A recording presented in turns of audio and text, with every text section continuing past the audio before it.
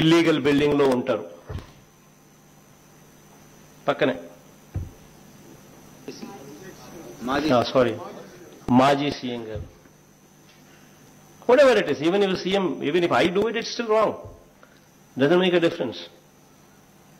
We are in positions of authority. Does it justify? And because I am a CM, because you are an SP, because you are a collector, you can do it?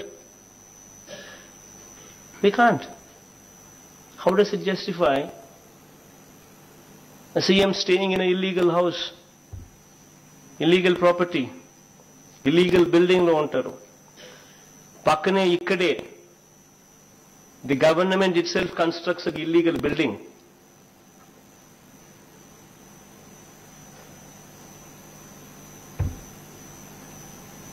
And then what happened? Because CM himself is living in an illegal building, because the government itself constructs an illegal building, what happens? You see this entire road. Everywhere you have illegal buildings coming up. Nobody to stop. Nobody to stop. Right in front of our eyes. See this entire road. What are we doing? Is this good governance? Best practices?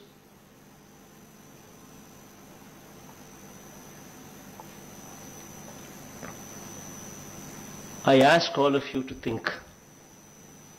ఆలోచన చేయమని అడుగుతా ఉన్నా.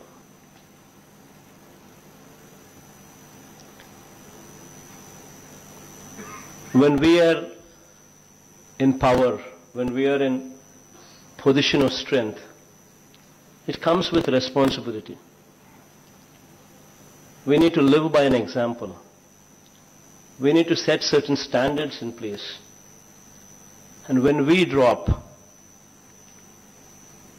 do we have any moral right or authority to even question anybody else? We need to ask ourselves this basic question. That is why I say, to all of you sitting down here, I say no to corruption, say no to looting, say no to illegal activity. And to clean up the system, to bring about a change into the system, to set a standard in place. Yesterday I gave a call. I said I'm holding this meeting just to showcase this. This is not how one should be. This is not what we are. This is not good governance. Yesterday I said, let's start the demolition from here from this building. Today I'm asking you the same thing. Starting tomorrow, this building will be the first building to be demolished. Because we want to send a signal. We want to send a message. Once we start here,